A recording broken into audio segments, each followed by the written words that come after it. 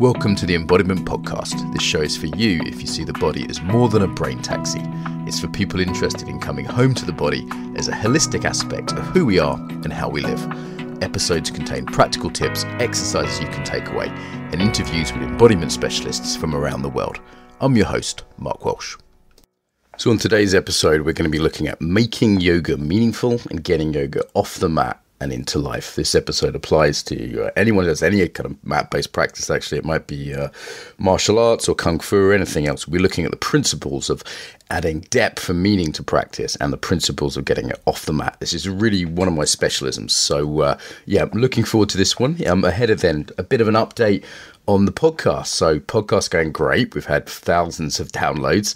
It's got a fancy new home at embodiedfacilitator.com. You'll see at the top there a little thing that says podcast. So if you want to see some pictures of people, get the links to different things we're talking about, that's the place to go. It's a nice way to share it. Nice presentation there. Yeah, it's been interesting looking at the stats in terms of where people are from. So about a third of our viewers are from the UK. The US is the next biggest group, and then there's a bunch of countries after that. US, I mentioned Russia, Canada, Netherlands, Australia, Germany all get pretty good listens. Some from France, Switzerland, Norway. So pretty spread out you guys are, which is very cool.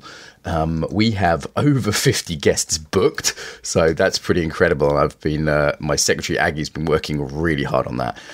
We've got people coming on from all kinds of disciplines. I mean, it's pretty ridiculous. And if you feel like, something you do isn't represented, then let me know. If you want to get someone, I was looking for someone from Capoeira, for example, last night, because I didn't know anyone.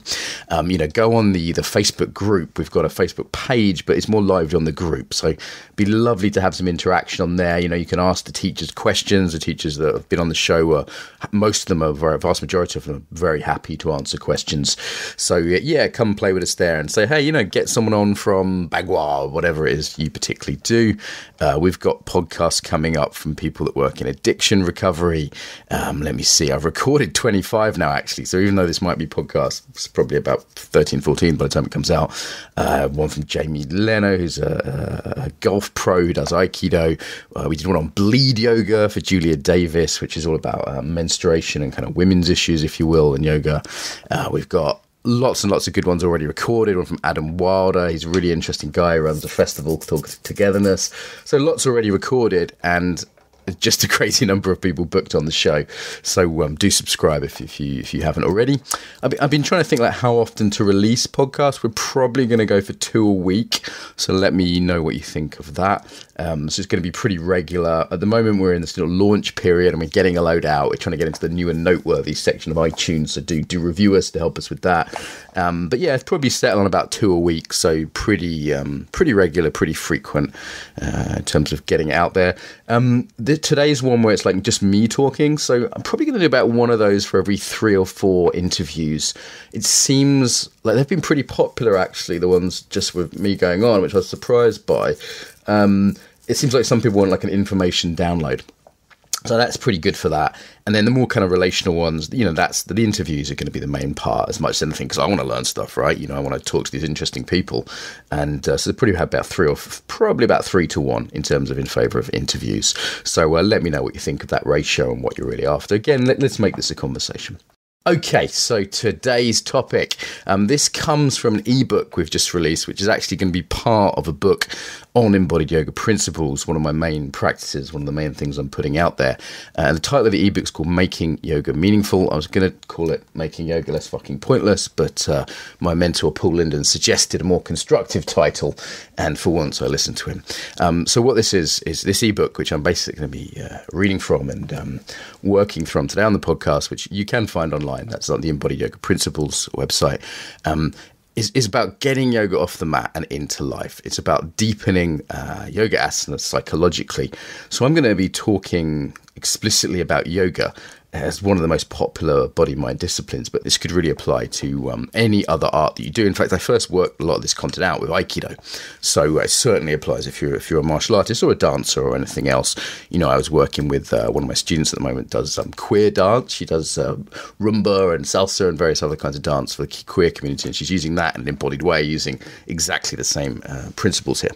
Okay, so what you're going to get here is principles of learning effective transfer from yoga to the rest of your life.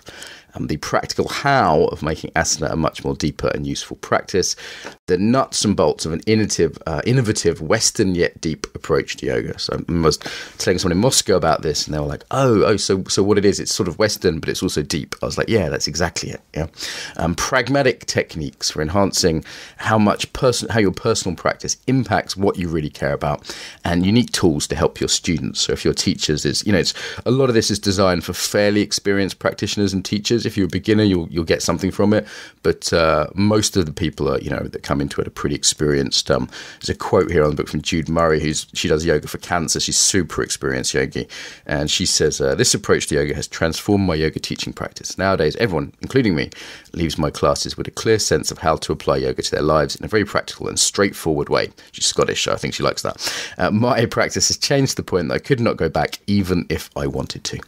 I remember another senior teacher who trains with me, Vidyadasa, said normal yoga seems two-dimensional now. That was his quote. And Kadin, his Dutch teacher, says, EYP has added a layer to my classes which enables students to explore their posture practice in a deeper way without demanding specific spiritual beliefs, cultural paraphernalia, dogma, or philosophical complexity. Wow, Dutch people are good at English, aren't they? It's incredible. I could barely put a sentence together like that. It's simple, practical, pragmatic. It gives people the opportunity to explore meaning and change their lives on the mat, help me make my class more interactive and relevant to my students' lives, and improve my relationship with my students. That's nice as well. Nice to see that. Okay, so 20 years ago, I walked into a yoga studio for the first time. I was sixth form college, kind of like high school, and it was about stretching, and I felt kind of relaxed. I kind of didn't really see what I could get from it beyond that. I was like, okay, well, health, that's good. I was kind of a teenager and wasn't living such a healthy lifestyle, to say the least, read between the lines. And, what I found was that yoga was, yes, it was kind of healthy, but I didn't quite get what was the rich benefit there. I'd been exposed to yoga. My mother taught yoga. I'd been exposed to yoga a lot. And then also the yoga scene was changing at that point. It started to get kind of very commercial, the kind of body beautiful yoga, the Instagram yoga. And, I eventually got very critical of yoga. And I saw yoga as sort of, who cares if you're a bad gymnast? What's the point? And also just in terms of health, I was thinking, well, how healthy do you need to be? By the time I'd kind of got my health together a little bit, I was eating a bit better, I was doing martial arts for exercise. It was like, well, yeah, it's good to be healthy and that can have a positive impact on us for sure. But so, just health, it seems like modern yoga is a bit neurotically obsessed with this, particularly from a sort of materialist, middle-class lifestyle point of view, kind of spiritual materialism, to use, is it Chogyam Trungpa, is that how you say it, his name, his phrase, seemed to be at work there. And also there was a lot of body image kind of tyranny that yoga seemed completely complicit in kind of yoga advertising. And, if you just Google now, trust me on that, actually trust me, try it. Just Google yoga journal or yoga magazine, and what will come up will be fairly young looking, skinny white women. That is what will come up. So I got fairly critical of yoga. And, I saw people do the handstand craze, and I was like, okay, why are people doing handstands? Who cares? How does that change your life? There's a really nice quote from Eric Pascal, who we're getting on the show at some point, actually. He says, yoga is not about tightening your ass, it's about getting your head out your ass. And that's been a really popular meme. And I think a lot of people are realizing there's more to life than athleticism. It doesn't really matter if you can stand on your head at the end of the day. And also this kind of sticking feathers up your ass and pretending you're an Eastern chicken. Yeah. So, if Chinese gymnasts, if being flexible made you enlightened, then Chinese gymnasts would be the sort of top people in the world, right? In terms of being spiritual human beings. And I just don't see that big a correlation between someone's, say, flexibility and how together they are in their life, how kind they are, how they treat their kids or their colleagues. So there seemed to me like a real disconnect there. And I got very, very critical of this. And, eventually I thought, what, rather than being critical, why not actually put something more constructive out there? So that's what I put together. And there was a few pivotal experiences around this, which I'll come to shortly. I'm told I speak too quickly, particularly for non-native speakers. So I'm making a bit of an effort to pause and breathe and slow down.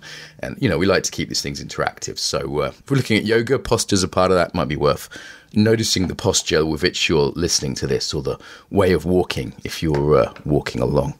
Noticing I've got a slightly croaky voice this morning. I seem to have woke up with the sexy croaky voice, but hopefully this water will help. So I realised that there's yoga for fitness, and that's completely valid. I can criticise that, but actually say, it's not yoga. But actually, there's nothing wrong with fitness. There's nothing wrong with it. I do some good body weight stuff for fitness. I was walking last night. Part of the reason was just fitness. That's fine, And then there's also the spiritual side. We might think of the Eastern exotic side. As a Buddhist, obviously, I'm not against that. It's nothing wrong with that. And the practice I'm going to describe to you is all mindfulness based. And I've noticed that that's inaccessible to a lot of people, or it can lead to this kind of false self. Yeah, this kind of false self where people are pretending to be something they're not. I remember the first time I really saw that, I was actually in Moscow, and I walked into a yoga studio. There's a load of Russians, and they were sitting around, and they were using Sanskrit words, and they were playing sitars and dressed in Indian clothes and eating Indian food. And it just seemed silly, And then I realized, it was no more silly than English people doing that or Americans doing that. Just somehow it stood out more for me because I was in Moscow, and it was such a contrast with the kind of culture in the street I'd just been in. And realizing there's more to life than health, another green smoothie. Really, there's got to be more to it than that. It just seemed like a pretty big obsession. Some people say, well, what is yoga? I think it's a good question. For me, if it's awareness based, then that's an absolute definite. So for me, like the sort of exercise yoga is more like yoga in inverted commas. People could get into wars about this. I've had people say, who are you to say what yoga is? And there's this slightly teenage kind of like, who gets to say what yoga is and isn't? And that's led to some of the excesses we see in culture. Particularly sort of American style commercialization of yoga. There's actually a celebrity TV show, like a reality TV show currently on in the United States about becoming a top yoga teacher. Yeah, it's certainly gone a bit far, the sort of Instagram stuff. You'll see certain places I go to, it's more about the externally facing rather than the feeling in, and certainly in cahoots with kind of consumer culture. And some people say, look, you're not a yoga teacher. I say, no, actually, I wouldn't qualify myself as a yoga teacher. I'd say I'm an embodiment teacher who works with yogis, who's, done quite a bit of yoga over 20 years. I've had I've had mentor-mentee relationships with 3 very senior teachers in particular for at least 10 years in Brighton. A guy called Pete Blackerby, a guy called Jim Caron, and Gary Carter. Gary Carter was on the show, actually. His episode's been the most popular so far, incidentally. I think What is Embodiment, from that I did, was second, and his one on yoga and anatomy we talked about, it's been pretty popular. Okay, so yes, I come from a yoga background. I have yoga teachers long term, but no, I don't think of myself primarily as a yoga teacher. I'm someone who helps yoga teachers as well as business people or coaches or whatever. And for me, the key thing in my own practice and to help yoga teachers with is a yoga that actually matters. So away from the kind of well-being obsession, from athleticism or technical neurosis, getting very tied into these very technical conversations about the exact right. I saw a whole book on the perfect chaturanga, which is a yoga posture if you're new to this, and I just thought, who cares? Who cares? What I often begin an Embodied Yoga Principles class, EYP, I'll call that from now on, EYP class, by asking, what do you care about? And people say their work. Actually, sometimes people forget their work. It's interesting in yoga, people forget that aspect of life. They often say their kids, they might say politics, they might say friendships, they might say their sex lives. And I say, okay, let's do a yoga that matters for that. Let's do a yoga which is in keeping with your actual values. So this isn't about telling people what to do. And as I said, I sort of got past the criticism and thought, okay, let's do something constructive. Rather than telling people what to do or criticizing, it's about saying, look, what do you really care about? Let's see if we can get that involved on the mat and take the yoga off the mat to what do you really care about. Yeah. Just starting classes, I mentioned Jude on there, he's one of the senior EYP teachers that's got a lot from this, and Gary Carter does the same thing I know in his workshops, is saying, what have you come for? What are you here for? Because people can be there in yoga. I was in a lunchtime yoga class yesterday, and I just wanted to relax. I just wanted a little mindful break from my day, and the teacher's doing this really intense, traditional, kind of Iyengar kind of practice. I was just like, oh, this is so not what I need right now. And I was able to take breaks. They weren't brutal. They're a kind, intelligent teacher, but it just wasn't aligned with what I wanted. So a lot of this is about clarifying, what are you trying to get from yoga? I mean, is it a holiday from reality, or is it actually a school and education? So we'll come back to that concept shortly. Okay, so some key tensions in making yoga practical. Yeah. I think of this in terms of tensions, in terms of considerations, things, approaches that one can consider if you want to make your yoga or aikido or anything else practical off the mat. I mean, in martial arts, they have this lovely distinction between a do and a jitsu. So a jitsu, like Aiki Jujitsu, or Jujitsu or Kenjutsu, would be technique. So these are things for actual combat. A do, like Aikido or Kendo or Judo, is something which is, at least in the original intention, meant as a personal development art. So do means path or way. It's kind of a cliche to say it, but that's the Japanese character. And it's for your life. It's for you to grow as a person. Technique is sort of known as being seductive, and people can get caught in technique. However, keeping the emphasis on the do is the art of many of these Japanese arts. And it's worth, are you practicing yoga jitsu? Are you trying to do the handstand because it's a technique? Or is the handstand, and handstand could be a really good way, I did a video on this actually, could be a really good way of exploring, say, fear or how you relate to challenge or whatever it is. So I think that's a reflection we can all have. It's like how much of a do and how much of a jitsu is your practice. Okay, so, yoga can have a fairly modest jitsu aim, like getting fit, and totally valid again. I don't want to badmouth that. And this can still be a stepping stone into other things. I think, this is the kind of gateway drug theory is how I often describe it. There's many approaches to yoga that I might sort of snobbily think are a bit limited, but they can lead to deeper practices. Yeah. Now, in some ways, we might say, it's like using a Michelangelo statue as a doorstop, but it can still attract people to go further. After all, I started Aikido as a martial art because I was a criminal and wanted to defend my business. That was my main motivation. But Aikido enabled me to open up from that sort of art of like a young man who wants to fight as a practical skill. It could be a young man who wants to be physically attractive or whatever it is to show off to his friends. But there was the structure of that labeled this kind of gateway into other things. I think if the structure doesn't, if it's sort of fundamentally egoic, we could call it a travesty. Yeah, a travesty. So a travesty is where you sacrifice something bigger for something smaller. It's the opposite of a sacrifice in some ways. So yoga can be a travesty. And I think while not being too snobby and seeing the gateway theory and going, yep, things can open up and lead to other things, I think it's worth being more than just kind of purely postmodern, pluralistic and relativist and saying, everything's fine, everything's good, and actually challenging some of these things, where it looks like utter bullshit, and really just challenging some of that. I'd still stand by that, even though it's not something I spend so much energy on. The thing I'd really like to call bullshit on is where there's self-deception. So often there's this sort of thin, spiritual veneer over a practice, and listening to a podcast I was on the other day. What was it? The Body Awakens. And there was a teacher on there, and she was talking about hidden motives. So often I think these second motives aren't very hidden. It's why are you really doing your practice? And it's hard to be honest with ourselves. So a question can be, if I was doing this practice for self-development or for spirituality or whatever it would be, what would it really look like? Would I really be worrying so much about the leggings I'm wearing, for example? So sometimes the behavior shows more honestly than a sort of just a subjective checking in. And when there's this veneer, it's hard to work with. So someone came to me in Moscow once and said, I just do yoga to be skinny because I want to be attractive to find a husband. And I was like, whoa, that's pretty honest and pretty different from my values. In Moscow, that's not an unusual thing to say. And I said, okay, well, that's not really the yoga that I do, but if you want, you can be in my class and I can work with that, and I work with like what makes someone really attractive. And of course, what makes someone really attractive, I'll do an episode on this, is from the inside out. It's self-love and confidence and all those sort of things. And that opened her up into something much deeper. So I was able to work with that person fairly easily. Where it's harder to work with is if someone says their motivation is something much deeper, but it really isn't. And every behavior would indicate that it isn't. So this is kind of deceptive. And I think we can be self-deceptive in this. Can be tricky to work with, and that's what I still would take a stand against. Yeah, so this is a question you can ask yourself. What is the fundamental aim of yoga generally, or your own practice, and how might you be kidding yourself a little bit? Because there's a way in which the ego kind of comes in and takes over whatever's being done and turns it into something for self-aggrandizement. And I don't think that's just me being sick. I think that's all of us, yeah? Okay, let's look at the fundamental challenge, if you will, in making any art practical, and that's container versus transfer. So this is a tension there. So a container is what makes a practice a practice. If you look at my video, if you hear my podcast, on practice, I go into this in some detail.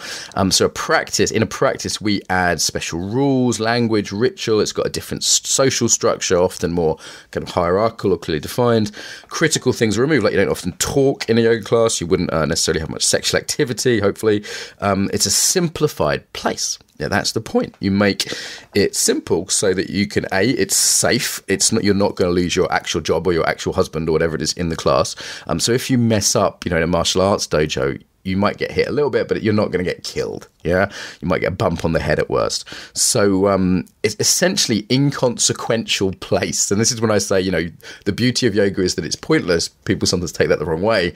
What I mean by that is by making it physically, financially, and relationally as safe as possible, we take out some of the psychological, emotional, and existential risks. Trust can be built. We can work on ourselves. We can get things wrong. We can play with things. This is, again, where ethics matters so much for teachers in this field. We want to making the classes safe, predictable, things like timings. Like, I've got one teacher, and God love him, but he often starts and finishes classes late. And it's like having clear boundaries and rather than being flaky about that helps with that container. So a firm container is about consistency. It's about rules, it's about discipline. And I get it. If your personality is anything like me or you're very liberal politically, this might seem all a bit much. But it's interesting to me that lots of people who have my personality or that kind of more liberal politics are drawn to these structured yoga classes and Japanese martial arts. It's actually a bit weird, a place where you get told what to do and everyone's sitting in lines. It's a bit unusual. So there is these strong containers that are absolutely necessary. And if it's not a container in that way, it's just life, and then we can't practice because it's not safe. So the basic things are safety, because your actual life matters too much. Consistency, life's a bit random to really practice stuff. You can control the variables, like keep in that sweet spot of learning rather than be overwhelmed or be bored. Hopefully a good yoga teacher is giving you that sweet spot. It's like you can't really tell your kids to be 20% less annoying because you want to work on the optimal point for your breathing technique. A, it's not fair on them. B, you just can't do that with partners or whatever. And getting dedicated expert feedback, what we could call non-partisan coaching. Again, people in life just aren't in there to do that. That's not their job. And to have someone who's dedicated to you and a community around you to do that is fantastic. So this is what I mean by the container. It's different from real life. It's simplified. And the danger, of course, here is it becomes so different from real life that there isn't transfer back. Yeah. So let's take, because speaking is not part of, say, generally a yoga or martial arts class, we might not actually transfer the skills into the verbal or the social, because socializing again is often taken out. Everyone's on their own little mat. Those skills are taken out. And it might not transfer back into what we could call the verbal social domain. And that's where we live, right? That's how we're spending most of our days, most of our work, for most people anyway, is interacting with other human beings. So yes, we've taken that out for safety and simplicity, but a little bit tricky because it might not transfer back. Things do not transfer back automatically. There's a sort of naive view that if you just do yoga or you just do aikido or whatever it is, it's going to magically transfer back. And that's just not the case. And the reason we can tell that's not the case is there are, in aikido we call them 6-dan arseholes. So that's a 6-degree black belt that's a very senior grade, who's just an arsehole. Maybe they're alcoholic or hitting their kids or a nightmare as a boss or whatever it is. And it's clear that it hasn't transferred back for them. Now, you could make the argument they'd be worse without the aikido or whatever, and they probably would be a bit worse. But it's clear that something's going wrong there. And the same in aikido and in yoga. We see this again and again and again. People are very flexible, very strong, skinny, whatever the aim is. But actually, it's not really transferring. And frankly, I was shocked. A few years ago, I started focusing more on the yoga side than the martial arts. And I was spending much more time in the wider yoga community outside of the little classes I'd gone to for years in Brighton. And I was shocked by some of the behaviour. I really was. And I can honestly say that at yoga festivals, I've been treated way worse than at martial arts camps. And there's several reasons for that. At martial arts camps, there's pretty serious consequences if you're rude to people. As one of them. But there's also to do with the practice itself and the nature of people practicing in relationship or self-regulation. But I was pretty shocked by some of the behavior I've come across in the yoga world, particularly around money or just manners, just people being rude. So I thought, okay, it can't just be like Aikido, it can't be magically transferring back. And part of this is the fact that the container can be too different. Yeah, the container can be too unusual. And this is all in learning theory. There's good scientific studies on this. For example, some fascinating ones. Like if you learn a skill underwater, you might not be able to do that skill on dry land. There's some great studies on that. I had an instance once where I turned up to Aikido and I'd forgotten, and it's about 5 or 6 years into Aikido, and I'd forgotten my Aikido outfit, my gi, they call it. And I turned up and I was like, okay. And the teacher just looked at me and said, you know what, just train in your normal clothes, because I was wearing fairly comfortable street clothes. He said, you know what, I know you haven't done this for years, but train in your normal clothes. And I did, and my technique was loads worse. And I was like, wow, that's a bit of a problem if I ever had to apply these techniques in the street, as they say, in self-defense, that my technique is so used to learning something in these clothes, I found it hard out of those clothes. And I go to yoga in my normal clothes, unless it's a very athletic class. I've even seen students not be able to repeat a skill that they've learned facing one direction when they turn around. So literally something as simple as turning around or changing your clothes can dramatically reduce the skill there. There's a great TED talk on learning versus performance that you can look up as well. Just put learning versus performance TED into YouTube and you'll find that. Yeah, so you might want to reflect on what are some of the major differences between your life and a yoga class. And again, that sounds silly, but really think about it, like what's missing, what's different. And you might want to ask, how can you build a better container, and how can you loosen that container? And we'll come to ways as I go on through this episode about loosening that container. So again, back to this idea of the holiday, the classroom, or transcendence. So any class can be thought of as a holiday from reality, a break from reality. And in that case, we want the container to be as different as possible, right? Like yoga music and special yoga space and special yoga words and special yoga clothes. And that's really nice. And I'm not slagging that off, actually, because sometimes, like I said yesterday, I just wanted a break. You go to class and you just want a break. The transcendence is the sort of rising above normal life, rising out of normal life. And that is definitely prevalent in the sort of yoga and meditation world. The frame I like is the classroom. So this is more the dojo sense, where we're looking at the yogashala or the dojo as a way to learn about ourselves and to learn skills for life. Yeah. The transcendence idea is like, look, I don't want to improve the dream. I want to wake people up. That's what one teacher said to me. And I said, yeah, I'm more about what you call the dream. Yeah. What I call reality.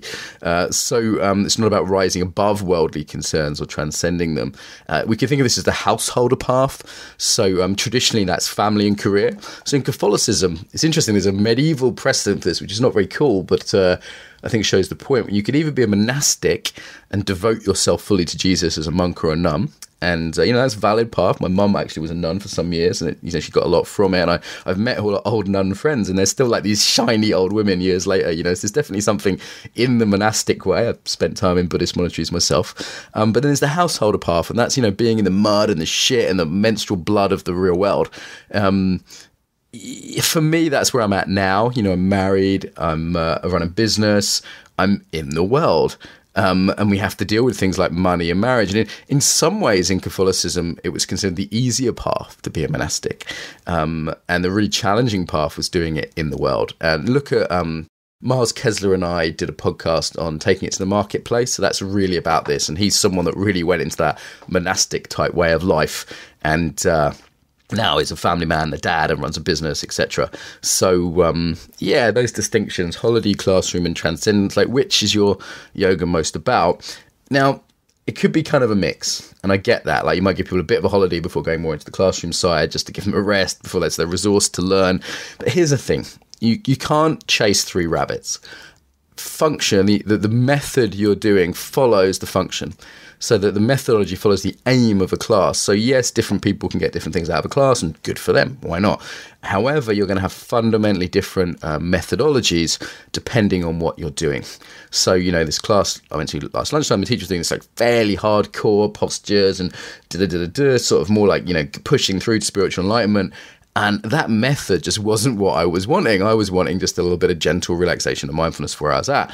Now, I could pick a different class, that's fine. But she wasn't explicit in what she said at the beginning of the class about what the class is for. She was actually coming in to teach someone else's class as a supply teacher. They were off on retreat. Again, very good teacher, but was it a bad fit for me in that moment? Yes. Yeah. parallel here is the hero's journey. So maybe you've heard of Joseph Campbell. The hero's journey is he's a mythologist, and he looked at kind of different myths from around the world, different stories, and saw there was a pattern to it. This pattern basically is from the familiar to the unfamiliar, back to the familiar again, from the known out into the unknown, and then back to the known. So like, stories generally have this. It's like Bilbo Baggins, and he's, at home, and then there's a knock on the door, and it's Gandalf, and that's the call to adventure. And then he crosses the threshold, and sometimes it's threshold guardians, or you get given swords and things along the way, mentors, and there's some sort of abyss, death, and rebirth, and then coming out of that. And the tricky bit is the return home. And I think in the original Lord of the Rings, he returns home and the Shire's been taken over by orcs, and he has to sort of fight another battle he's not expecting. And then there's the difficulty in reassimilating and sort of being a normal hobbit, etc., etc. The journey doesn't end when you've done the intense bit. And you can think of a yoga class like that, like you're taking people from their known world, everyday life, and then maybe they step into this container and they put on the special clothes or go into the room with the no talking or whatever it is. And that's like entering into this different world, this other world. And then they do a practice which, may have some intensity to it, even if it's a very yin practice, like very intense in a different way, where you're in a way dying and being withdrawn. But of course, the average yoga class ends with Shavasana. They kind of end with the death, and then it's just like everyone jumps up and gets their phones out and goes back on with their life. That reintegration part is normally not done well. That how do you take it back is normally not done well, and it almost ends right in the depths of it. So if you listen to the podcast on cycles, you'll see what's wrong with this. There isn't an autumn in that sense, So maybe worth reflecting upon your class, like how does that hero's journey work? Is there a definite stepping into the class? That can be quite helpful. There's a definite threshold in this model. And then, how do you step out of it to integrate? So that is the key thing there. That is the key thing. Okay, should we take another breath? A lot of information here, a lot of information. Let it wash over you, I would say, and then maybe take a look at the ebook if this is like a super interesting subject to you. It's free, so you can find that. It's free for the next few weeks, actually, so you can find that online. All right, so what works? What actually helps for getting yoga off the mat? Let's go through a bit of a list here. So intention is powerful, but not all powerful. To have that as an intention, I'd say, is very helpful. It's a good start, and it's good to sort of bookend practice with that. We call it the yoga sandwich, where we sort of say at the beginning, what are you bringing? And then afterwards, what are you taking out? That intention to take it off the mat. I was in a nice vinyasa class the other day, very traditional kind of flowy vinyasa class in some ways. At the end, the teacher just said, having an intention to take this into your life. And I thought, wow, that's great. Nice one. Kudos to that teacher for saying that, because most of the people in his particular class were sort of just more there for fitness, and he was trying to open them to new things, which I appreciate. And I was left with a little bit, but how? For those people who don't know how to do that, like what would that actually look like? And I think it's worth having that intention and at the beginning of class and end of class. And I've just noticed it can get so lost, particularly if the class is a little bit more athletic. Whew, it's getting hot here. I'm on a kind of grey morning in England in autumn, and turn the heating on. At that point, we're trying to get the heating at the right levels. Okay, health. So I've mentioned health is a foundation. Of course, health matters. I don't know about you, but when I'm healthier, I'm just a nicer person to be around. Health can support our ethics and our kindness. Of course, it's a valid part of yoga. And it's just not what I personally focus on, because it seems like the rest of the industry is super obsessed with that and super focusing on that. So I kind of leave that one to everyone else. Another frame is like yoga as medicine. So there's a specific field of yoga therapy. And if you look at books by like Iyengar or people like that, it will say, this posture is good for that. It's hard to determine what is kind of superstition and has just been made up. There's so much bad science in these things about things detoxifying your liver. And we'll have Arowana Rabinovich on the show. Look at her Yoga Myths book. You can find it's really good. And there's Science of Yoga out there. There's another book. This saying it's ancient wisdom, which it often isn't. So you've got to be careful of the dodgy science. But it definitely seems to be that certain postures can help with certain things. I have an embodiment model of that, which I'll come into. As someone who works with psychology, I've definitely seen that certain postures really help with certain psychological issues. I've got videos out there on anger, anxiety, confidence, depression, grief, and none of them are like replacement for medication and therapy and all the good things that we do, nature, social support, etc.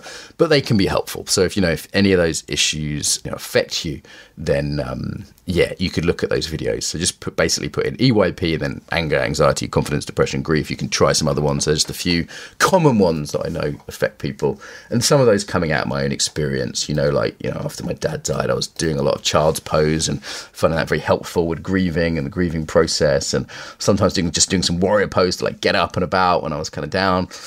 You could look up specific medical issues you have and look at yoga as medicine. I think, it's a valid perspective. Again, it's not my particular one, so I think I'll let other people talk more expertly on that.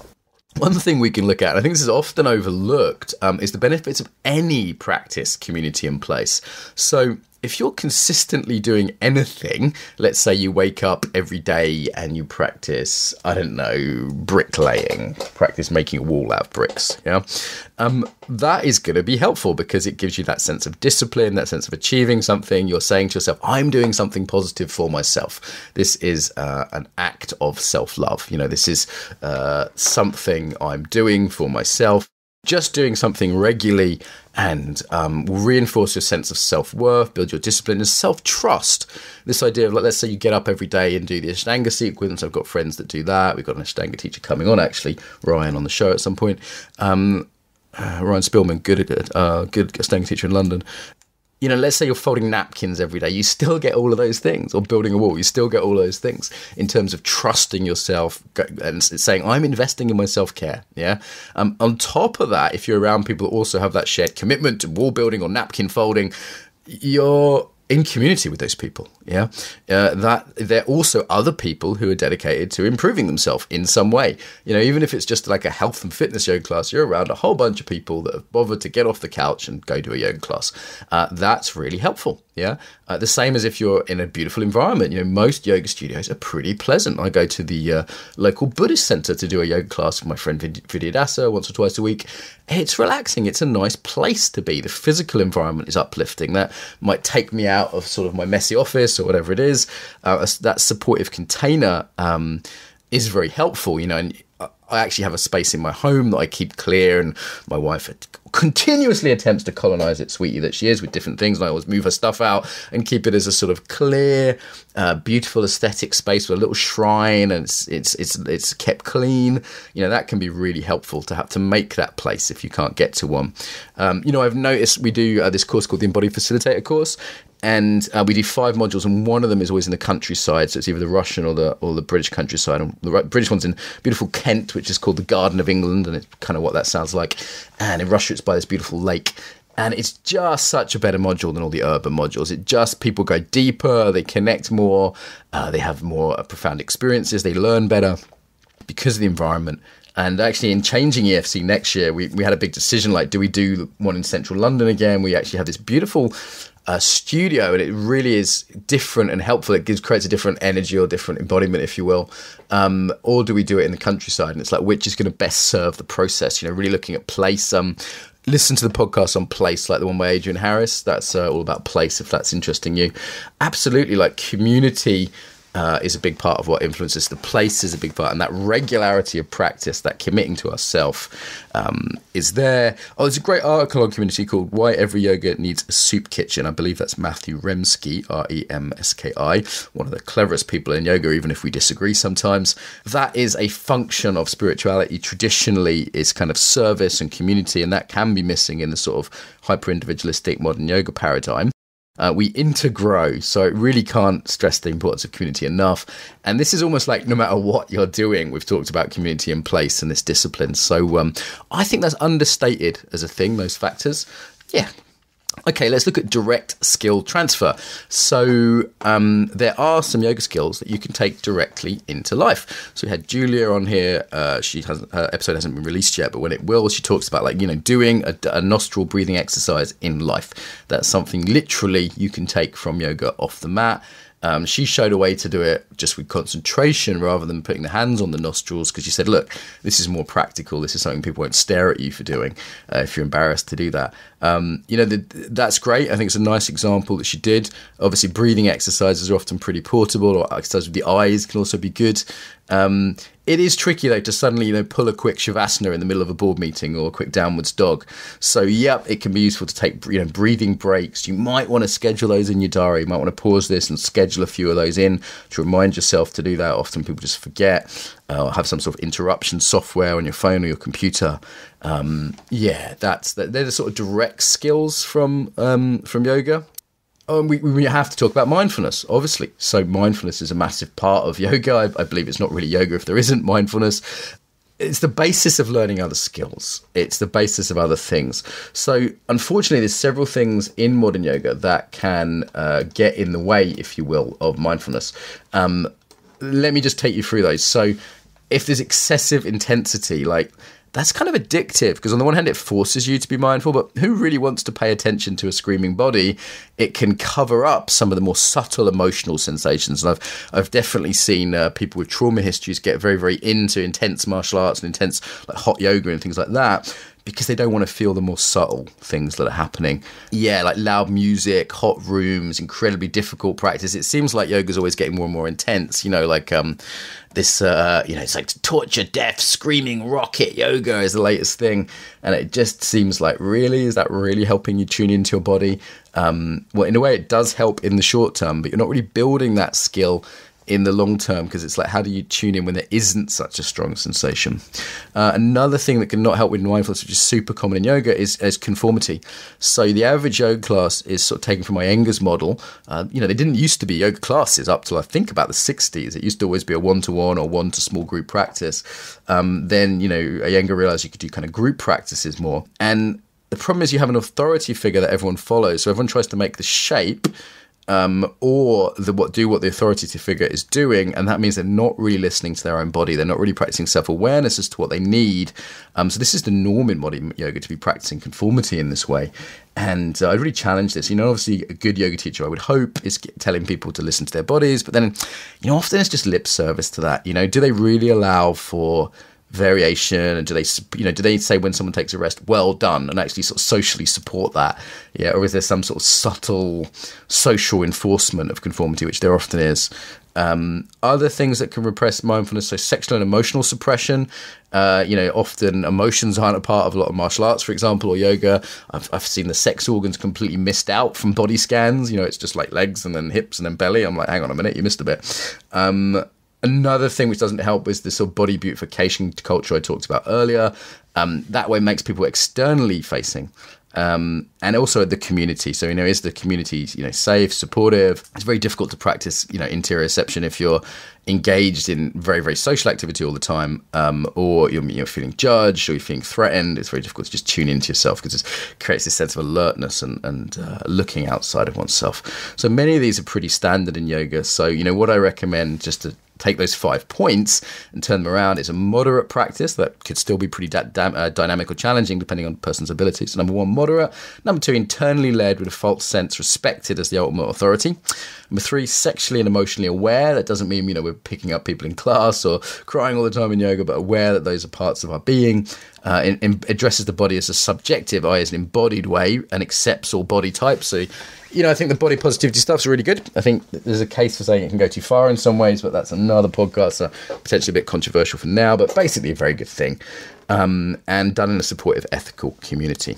So these are key ethical axioms that can be woven into practice. But for me, that's the absolute basis. If you don't have that mindfulness, then that's the foundation for all the embodiment stuff I'm going to talk about. The emotional quality is important. So helping people notice the feeling tone of their practice. This is directly applicable to life, noticing how you are emotionally.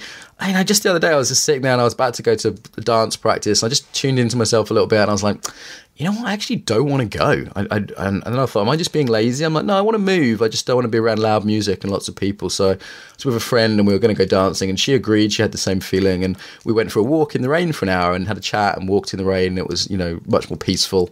And it was just what we needed. That just feeling into like, how do I feel right now? From the Buddhist point of view, it's Vedana. It's like, is it okay? Does it feel good? Does it feel not good? Does it feel neutral? Tuning people into that, I think, is very helpful. in a yoga class. And, you can play with it more playfully, like Jude, who I mentioned earlier. She says, what animal are you? What kind of tail have you got? Or I get people to make a noise to kind of express their emotion. Or I'll get people to sort of, say one word at the beginning of class, or to raise their hands in terms of checking the energy levels, high, low, or medium, to get strong participation there. So it's worth reflecting for a moment, what's the relationship of emotion to your practice? The Asian arts tend to not be so big on emotions. It's mind, body, spirit, not mind, body, heart, spirit. Certainly in the martial arts, it's just not something we talk about. I remember once I taught an Aikido class where we did different arm locks from different emotional states to explore that, and it was just completely mind-blowing to people. They were like, people that done Aikido for 30 years had never even thought about the emotional states they're in, because the emotional states create directions of forward or down or up or whatever, and that really impacts the technique, actually. All right. So that's the emotional side. Oh, let's look at yoga sandwiches and yoga snacks. I like this idea. So yoga sandwich, I talked about this briefly earlier, is encouraging awareness before and after class. So there's a way in which a class can be too contained, and that can lead to lack of transfer, as we discussed. So a way to loosen that is to get people to be aware on the way to class. Obviously, if it's a first class, you have to remind them. It's difficult to do that. But I had this realization. I was rushing to a yoga class at the Buddhist Center. And on my way there, I sort of ignored a friend I didn't have time to speak with. And I was sort of rude to the receptionist. And I just thought, hang on a minute. What am I doing? I'm rushing. I'm being mildly unethical. What am I doing? I have to at least make the 10 minutes before class kind of yogic, whatever that means. And afterwards, right? I say to my students at the end of class, is there a quality that we've done in the class, like from warrior pose or from being open or whatever it is, that you might want to bring into your evening? Is there some of the ethical things we've been exploring, come on to that in a bit, that you might want to bring into your evening? You probably weren't going to kill anyone this evening, but you might want to be a bit kinder, or, not stealing time in the wider sense, or being a bit more honest, or whatever it is. So yeah, that's the bread, if you will, of the yoga sandwich. And snacks, again, is you can pause this podcast now if you want and put little reminders on your phone to reminding yourself, and I think the simplest one is, how am I? How do I want to be? Awareness and choice, I always say, is the fundamental thing, awareness and choice. So yeah, the simplest way to do it would be these little snacks of asking people, asking yourself, you can do this with pairs as well, or in groups if everyone's up for it. How am I and how do I want to be? Awareness and choice, the most simple thing. Yeah. So that's for me, the little yoga snacks throughout the day, because most of the time we just need reminding, and that's what mindfulness means, to remember. Actually, the word mindfulness is a funny translation of the Pali. Remembrance would actually be in some ways a better translation. Okay, so there's a video out there on yoga, the yoga sandwich. If you just Google yoga sandwich, you'll probably come up with it. Learning general life skills. So what are the skills you're learning? Well, you learn body awareness. That's the foundation of a lot of what we do. Seeing a yoga class as a place to learn life skills, I think, is a really useful frame, because it's not esoteric. It's very straightforward. I use a model adapted from Daniel Goleman's model of emotional intelligence that we apply to embodied intelligence. Essentially, emotional intelligence is a subset of embodied intelligence. If you look up YouTube embodied intelligence, or maybe even image search that, you'll probably come up with that image. Think of it in terms of skills, body awareness being a good skill. That's a good basis of a lot of things.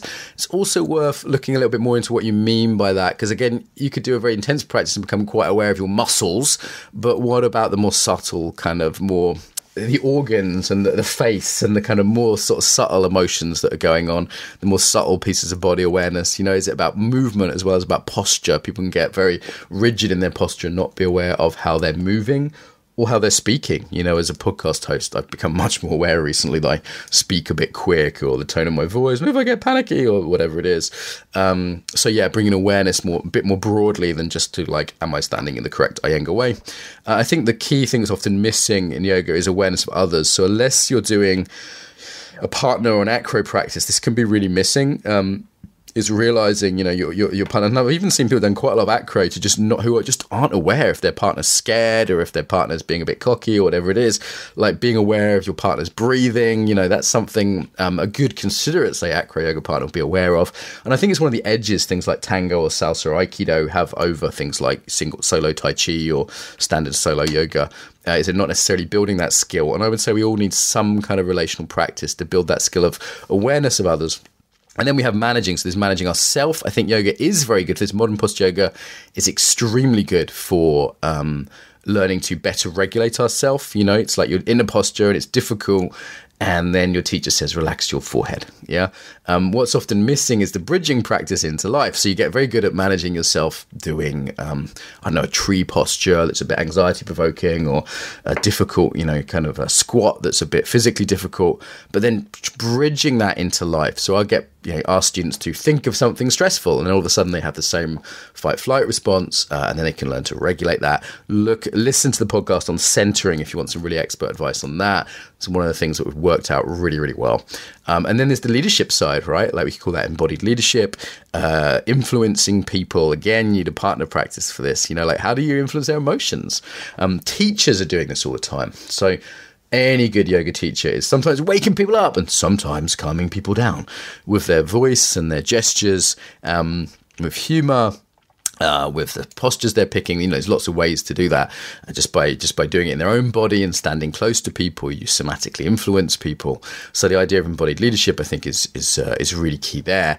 And again, this is a good reflection to look at how am I doing things in my life, yeah? Which of these skills am I building in a yoga class? What's missing? What skills am I already building? What might I need to add to my practice or add a supplementary practice? Sometimes, you might be like, look, I do this regular Ashtanga practice. It's really good for body awareness and for self-regulation, but it's not so good for this. So I'm going to start doing a dance class once a week to supplement that. So looking at embodied skills acquisition, I think is nice, not too esoteric, nice and helpful. Okay, so practice ladders is the next one. So a practice ladder is what you need to learn any skill safely. So starting off gently, then working your way up to more intense, step by step, so you're not traumatizing yourself or your students, keeping in that learning zone rather than the panic zone or the comfort zone. So this is a practice ladder, and it's a key skill for many of the things I've just talked about. And I've talked about bridging practices, how we connect the outside world in. So how do we make it,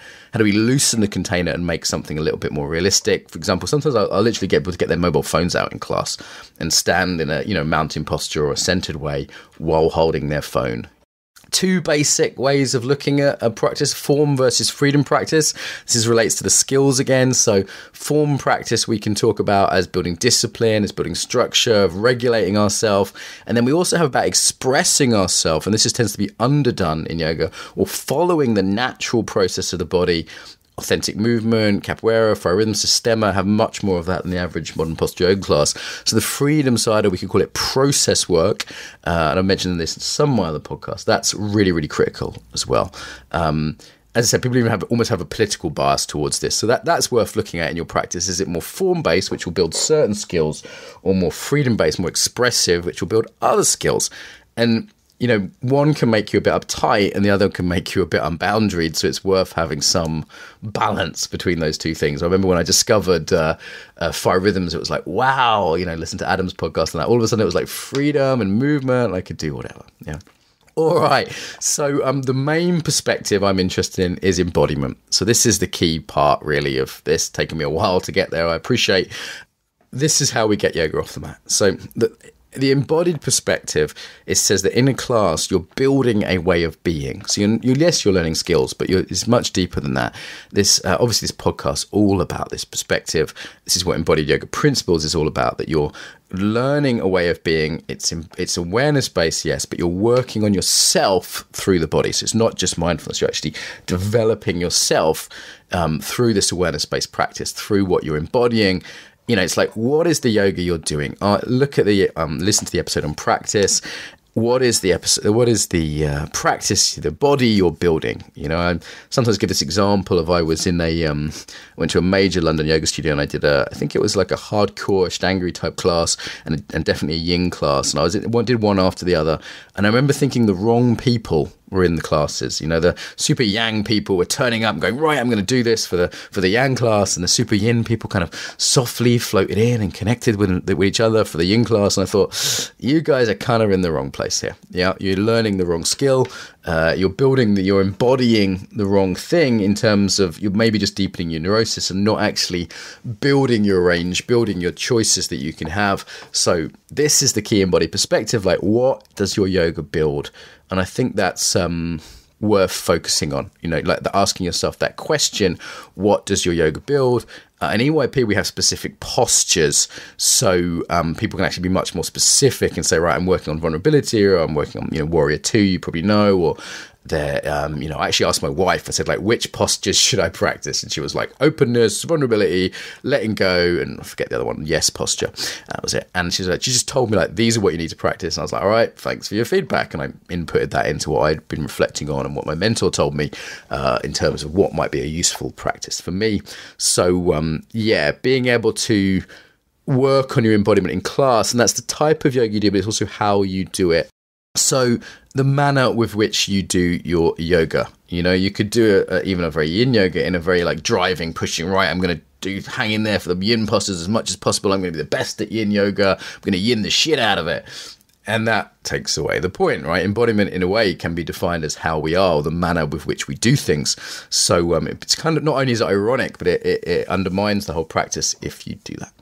All right, the next section is on ethics. Major aspect of transformative practice, major part of our life. Our morality is kind of an old-fashioned word. Our values, perhaps a more acceptable word. It's always been considered part of any transformative effort. Sadly, it's often taken out. So people practice mindfulness without the ethics now, for example. It'd be mindfulness of being a sniper or something, which is actually a real thing, by the way, that one. There's a culture which sells a lack of restraint, and it confuses that with freedom. Ethics can even look kind of old-fashioned. Obviously, there's 8 limbs. Patanjali's yoga had the yamas and niyamas in Buddhism. There's a whole chunk of the Eightfold Path. Several sections are based to ethics. Where do they fit into your yoga? And the most basic question could be, am I practicing my yoga in a way I'd like to live? That's an embodiment question, but also an ethics question. Do you have communities of support and accountability who will challenge you around that? Like, in EYP, we have like a teachers group who can challenge me if I do anything unethical. The question becomes, how do we practice ethics? And the first one is practicing ethics on the mat. So like making your own practice kind, for example. I found myself being unkind to myself. Is it honest? What do I have to be a little creative here, but you can see that, say I'm doing a twist and I'm kind of going way out of my center in it and leaning to one side. There's a dishonesty to that. There's an honesty to picking the variation that's going to be most helpful. You can link ethics to asana in this way. Are you using, let's have a look at another one. Working with desire, and I've got to get it. What's my target? That's another one. Is there pride and shame? Like looking at the ethics around that when I do a tree posture or show off in that way. I think a key thing in terms of ethics is empowerment. So for me, I want students to make their own choices, to respect their boundaries. So I'm implicitly teaching ethics through all of that stuff, a lot of which we've talked about before. It's a kind of fundamental life frame that I think doesn't fit the standard guru model. And I think those guru systems, there's so much abuse, and it's not just the occasional case. It's almost inevitable because without the checks and balances, because of that disempowerment that's fundamentally there, which says, I know better than you do about your body. That's fundamentally teaching something unethical right at the heart. Embodiment obviously helps. So we're subjectifying rather than objectifying ourselves and our students, putting us in touch with ourselves so we can actually feel our values. There is that sense of right and wrong within the body, our sense of ethics, live with us. Listen to Paul Linden's podcast if you want more on that. Having an intention towards service, I think, is a big deal. Starting a class with this is the traditional Buddhist would be like, this is for the benefit of all sentient beings.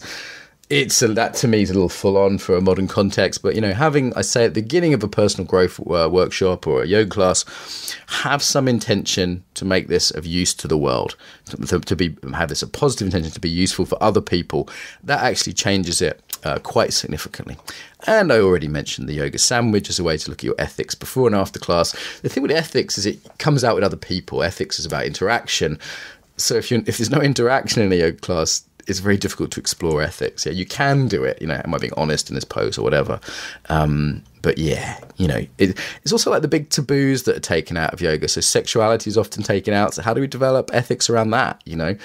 Sometimes for me, it's about restraint. I remember one yoga class in Stockholm. I put my mat down. I was in the middle of the room, and I just got surrounded by the most beautiful women.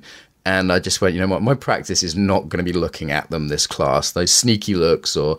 I wasn't going to perv them or anything, but certainly it's possible to be in that mode. And I decided that restraint was my practice. And another practice might be to sort of feel that, like, wow, I'm surrounded by these amazing women. That's beautiful. And notice that feeling in my body without fantasizing and just kind of being present with that. That might be another practice. Obviously, social opportunities do come up in yoga context. So we get a place to play with that. I've been less than perfect at yoga festivals in the past before. I have pretty strict ethics with my students though. So, there is a code of conduct in the EYP teachers, which is just don't shag your students. That's part of our ethical kind of code. It's an absolute because we're doing transformative kind of work. I've seen teachers that question that. I find it very odd. I think, you're interfering. It's bad for you. It's bad for them. It's bad for everyone. Not helpful. Money is another taboo. And I'd say almost bigger than sex in yoga circles, that actually addressing that taboo, that shadow around money, noticing how you are when you pay your £10 at the beginning of class. You breathing when you do that. You can bring awareness to that the same as anything. I work with 3 repeat postures about giving, caring for and letting go of, being generous, roughly equating to the 3 major Hindu deities, Brahma, Vishnu and Shiva, if you want to get esoteric about it. But we actually have postures to work with generosity and receiving.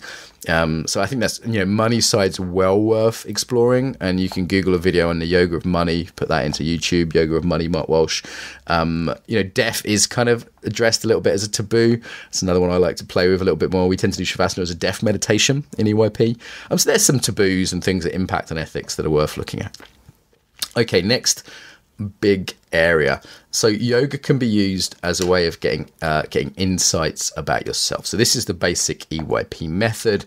It can be used as an inquiry process.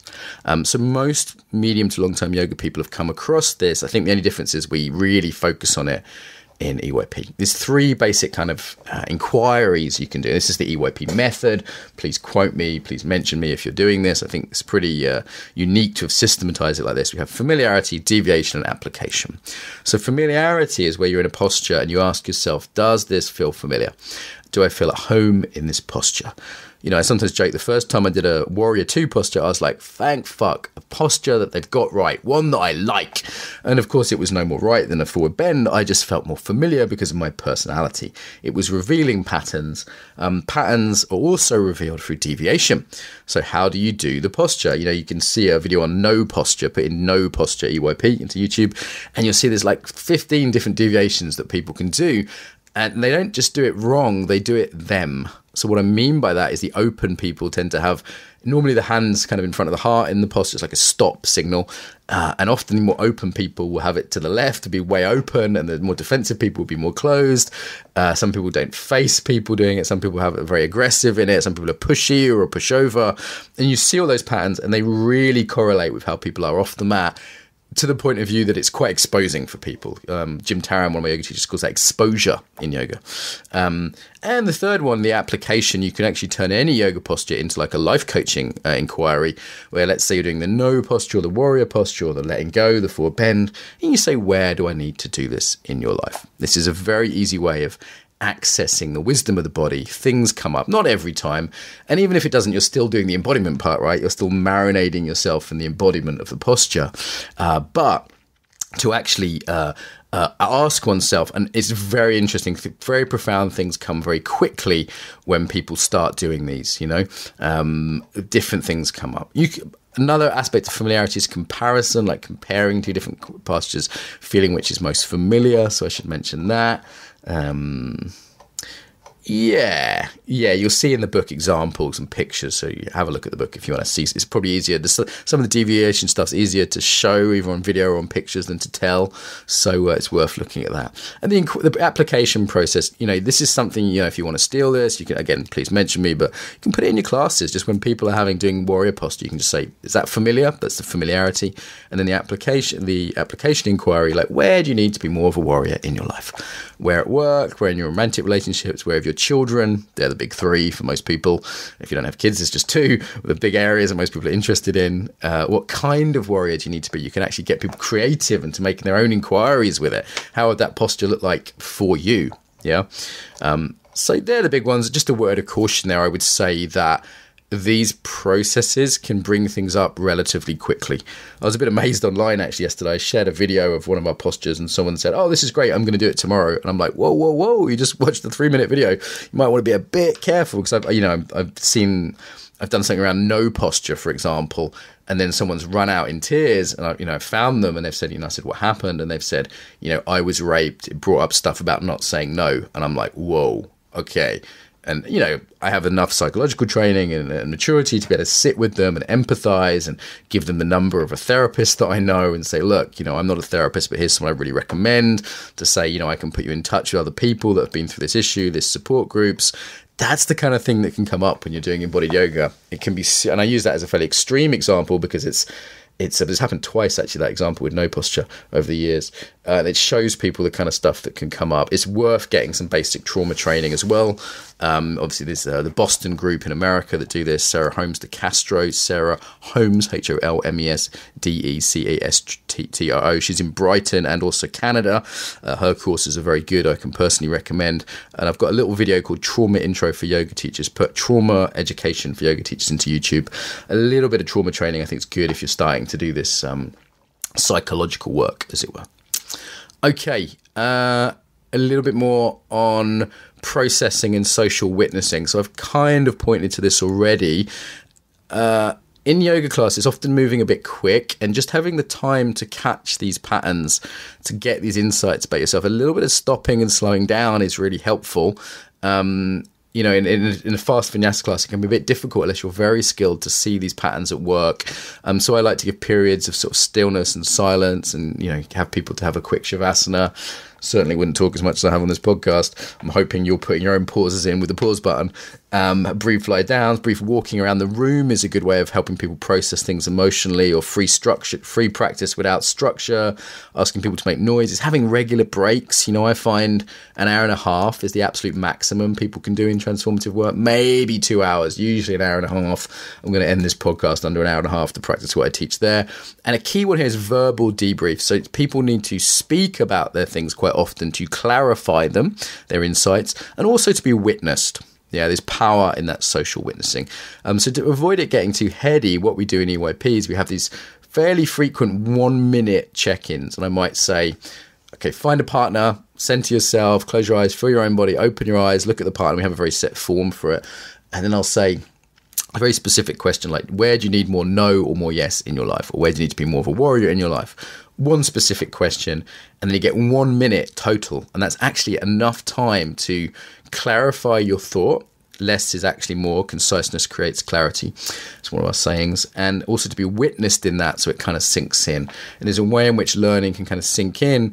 And also we're practicing that skill of expressing honestly, directly, authentically, and listening with empathy without interrupting. So they're key life skills to incorporate. So I'd say, allowing some time to process stuff that comes up in yoga, whether it's physically through walking or dancing or stretching or just lying down. In Feldenkrais, they give you a 1 minute lying down break every 10 minutes just to process. Yeah, Feldenkrais is a beautiful somatic practice if you've not come across it. That's the integration side of things. And I think without that integration, insights get missed, and it can be difficult to transfer things off the mat. The other thing for getting things off the mat, and I think this is I've only come across one person who says they do this in New Zealand, and I haven't really seen them do it. I think it's pretty unique, is micro postures. So micro postures are the small state change version of a macro posture. So, as I pointed to before, you can't just pull a cheeky warrior 2 pose in the middle of a board meeting or in the middle of a delicate conversation with your kids or husband. But what you can do is step forward slightly, extend your fingers, and do like a mini version of the posture. Again, you might want to look at the video, put in micro postures in EYP into YouTube to see some of these examples. The ebook has various links in for this. These micro postures are a great way of getting yoga off the mat, because essentially I have almost Jungian view of yoga, that the shapes are archetypal. And we can trigger these shapes by doing this small version of them. So it's like we invest in the shape by doing it in the big way, in the archetypal form. Warrior is called warrior, not child, for a reason. Warrior and child posture are very different. They bring out very different qualities. And then we can just touch upon those. And again, look at the videos if you want, or just experiment with this. Like, what is a very small, non-weird looking, that's my criteria for micro posture. It has to be non-weird looking version of all of these. It enables us to shift into them. And even as I sit here recording this, I can shift into any of the postures by how I sit, by using my hand position, my eyes, kind of subtle things that if you were just like chatting to me over a table, you might not even notice. Oh, there's so much more good stuff here I want to say. It's really hard to skip some of this. I really love this content. This has like been my life's work for a few years. I've been really focusing my work on getting yoga off the mat and making yoga more deep and meaningful for people. And we can consistently do that with these methods now. It's really consistent. Most of the teachers I've trained, and probably done this in about 15 different countries now with very senior teachers, and even people that don't like me personally are impressed with the method. The method really works. So give some of this stuff a try and come to our workshops if you don't mind a plug. That's well worth a look in person. Some of this stuff's best taught practically. And some of it's really simple. Here's what you can take away. We ask participants to say, do yoga like your life is? And some of them might do it in a controlled way or a manic way or a playful way. And then I'll say, okay, do yoga how you would like your life to be. Inquiries like that. We have loads of inquiries, like bigger inquiries. We're also working with standing, walking, and sitting. So the Buddha said that meditation should be practicing those 4 positions: sitting, standing, walking. Often yoga is done either just standing or just sitting. And by taking postures into walking, the quality of the postures into walking, or the quality of the postures into sitting. And again, there's videos on that online. If you're into yoga and getting yoga off the mat, make sure you subscribe to that YouTube channel. It's called Yoga for Your Whole Life. You'll easily find it. It's not the main embodiment channel that I have. It's a separate channel, a smaller channel. Yoga videos every week on there. But it's much easier to get this stuff into your life if you can practice it sitting and walking. So I spend most of my days sitting and walking, not in a chair, I mean, by I say sitting, So practicing chair yoga can be really helpful for this. Like, what does your warrior posture look like in a chair? The macro form, but then the micro form, Because that's how I spend most of my day, sitting in a chair and walking around. A bit of standing, not so much. A bit of lying down, not so much. So I think it's really important to do that. I mentioned relational practices. I think this is such an important part of life that you can't stop this in a way in a yoga class. Like, people are always aware of the other people around them, even if they're trying not to be in this normal firm container. People are aware of authority. Do they listen to you? Are they passively aggressively not doing what you're saying? Are they actually making choices to not do what you're saying in a kind of more healthy way? Are they critical or making comparisons with other people, or feeling shame because they fall over in tree posture and they're supposed to be a yoga teacher? This kind of social dynamics is always going on in yoga, and I think it's well worth tracking. We've got like a whole load of paired practices in yoga. I'll give an example of a simple one. So I've been talking about Warrior 2. Get someone to do Warrior 2 side by side. I remember the first time I did this with my friend Vidyadasa. It was just so romantic. It was unbelievable. It was just like, oh my God, I love you. We're like partners. We're friends. It was just the best thing for us. And other people I don't want to do that with, and that's interesting. Or doing it competitively, dare I say. Look up yoga competitions. That's a whole area of life which is not explored. It's part of life. It can be explored through yoga, and it can be explored with sensitivity and mindfulness rather than in a crass way. If you're shocked by the idea of a yoga competition, look up our video on that. Look what we're doing on yoga competitions. You can totally explore it, or have someone hold your arms as you're doing warrior postures. So standing behind you, putting a palm under each elbow, supporting you a little bit. And I've seen some profound realizations. People do that and like, oh my God, do I need support? Or it might be like, get off me. I really don't need support right now. I'm really wanting independence right now. When we do postures around authority or around giving, we've got EYP postures for those. I've done that with people in relationships. I've done that with people that run a business together, and the patterns that come out, or what you want to practice. That's the basic embodiment thing. What are the patterns? What is there? And then what do you want to build? What do you want to grow into? And that should be done relationally, I would say, to really get it off the mat, as well as more in solo practice. Noticing I'm a little bit talked out and tired as we come towards the end here, so I hope this has coherent, lots of cooperative practices, and the competitive practice. These are two sides of life. Like the tree off is a good competitive practice, or the plank off, as a way of building awareness, not a way of sort of self-aggrandizing. Yeah. This is acro yoga. There's loads you can explore for there from a cooperative point of view. You're looking at things like trust and safety and connection. These are core issues to look at. Right. Okay. There's some more stuff in the book on technology and music and on being attractive and working with purpose. But I think I've said more than enough. I want to wrap this up. I'm going to a course with Amy Matthews in Cambridge today of Embodied Yoga Anatomy. Looking forward to that. Not met her before, so looking forward to that. So we need to get out the door for that. Have a look at the ebook if this was useful. Discuss things on the ebook's also got pictures of sort of art in using these archetypal postures as well. That's worth a look. Have a look at this. Discuss it on the Facebook group. I hope there's been something useful here. And come to EYP, particularly the Embodied Yoga Principles trainers all over the world. Have a look at the website and you'll get the free ebook if you want to look at that.